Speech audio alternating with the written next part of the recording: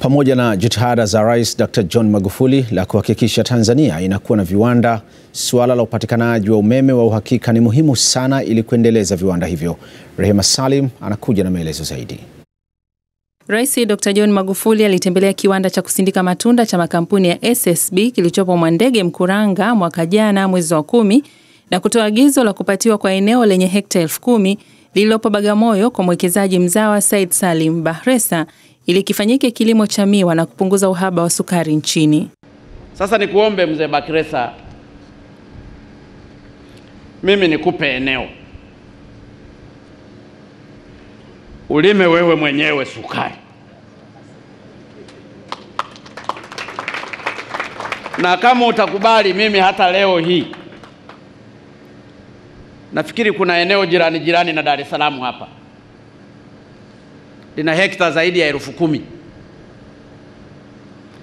Tena nakupa bure.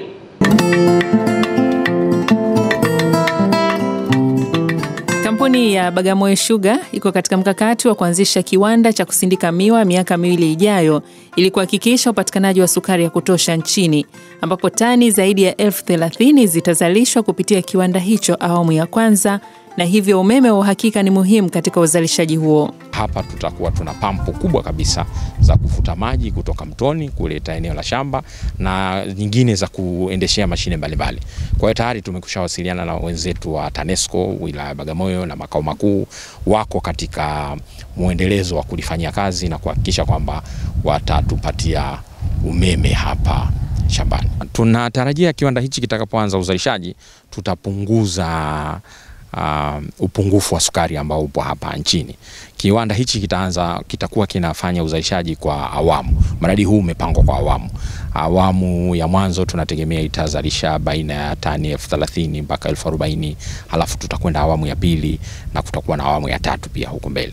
Kwa hiyo tunatarajia tutakapofikia hapo basi tutakuwa kwa kiwango fulani tumeweza kupunguza upungufu wa sukari uliopo hapa chini. Baada ya zoezi la upandaji miti kuanza, suala la umwagiliaji wa kisasa nalo ni muhimu sana katika shamba hilo, kwani pamoja na vyanzo vya maji kutoka katika maeneo mbalimbali, njia za kisasa za umwagiliaji nazo zinatumika. Bahati nzuri eneo hili ambalo tumepatiwa lina chanzo kikubwa cha maji.